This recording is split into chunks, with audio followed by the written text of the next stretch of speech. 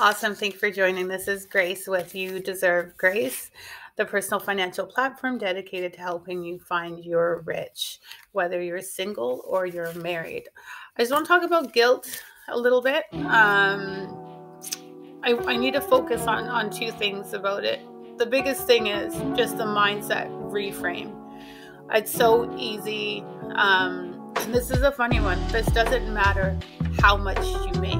As long as your money mindset and you're framing around your money, it doesn't matter if you have $10 or 10 million, it's going to feel the same. And so we need to overcome this feeling within us. And it's part of why it's hard for people to retire as well, is because of our identity, this I am stuff. It's easy to feel overwhelmed when it comes to making decisions as we're approaching decision making, because a lot of times we think about ourselves. Our identity is so entrenched and so attached. And so when you're dealing with negative emotions attached to something, you can definitely start to go down that shame spiral where small decisions lead to self-loathing, embarrassment, unworthiness. Like, you actually can get to that point where you feel guilty in your spending, or you do spending that will make you feel guilty. So sometimes when we have a lot and you've been blessed with a lot, you feel like, depending on how your inner child grew up, you may feel undeserving of that, right? Or you may feel like this absolute obligation. And let's talk about our multimillionaires. When they did the pledge to give away their money, right? Jeff Bezos was like, no, I don't want to do that. He refused to join the group. And I feel like he was willing to live by his thoughts and his opinions and his mindset. And that takes courage, because it doesn't matter what financial group you're in.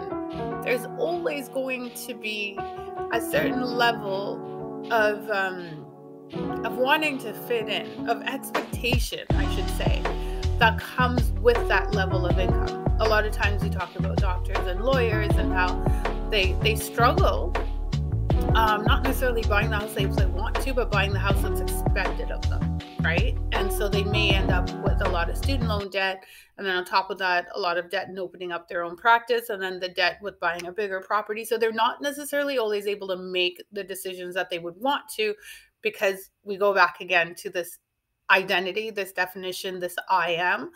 And so it's not just, the kid coming straight out of high school gets a job and they're feeling like they need to provide, right? They need to do something with their money, and they're buying that first car maybe on credit, and all of a sudden they're starting, like, it's a spiral of decisions when we make them, where we may turn around and look and say, oh, I'm not sure I agree with my own decision, and then we start feeling bad about ourselves, right? And money is such a personal thing that even when you're married, you may be sitting there in a relationship with someone who has different money attitudes and who has different feelings towards the money that you've accumulated, or may have no feelings towards your money, because you're not discussing it, or you are discussing it, but you're discussing it from your frame of reference, right?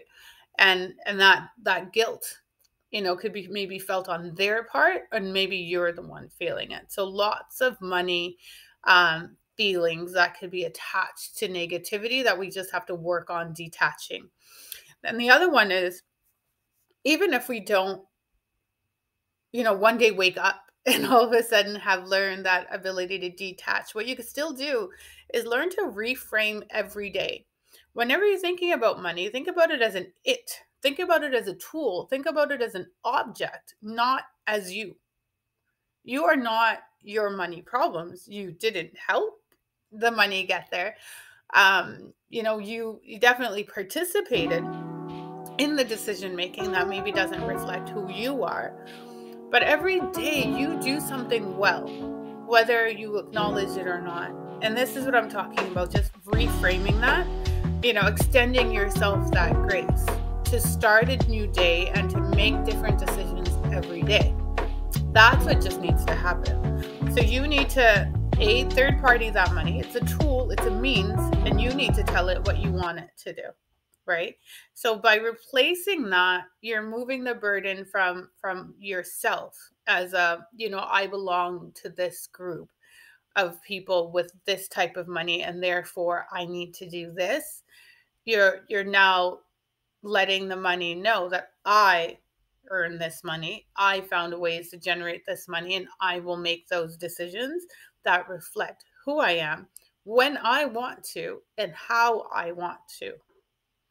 And each day you can make small steps, because it's understanding that this is a tough situation, or this situation doesn't feel good. I need to develop a plan, and being able to step out, just to be able to say that and to see that, that's an amazing first step.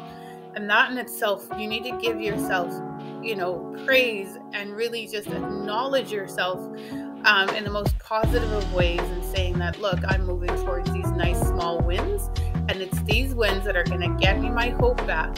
And as you pile on those small wins and those small steps towards the right direction that you want to get to, that's when you're going to start rediscovering yourself and really walking in that grace and extending it to yourself and extending it to others.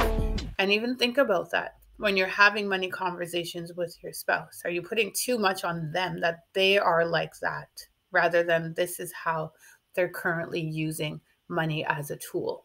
For more individualized advice, reach out, www.deservegrace.com. Follow us on YouTube right here at Deserve Grace. Make sure you subscribe to our channel. More content coming. Check out the website.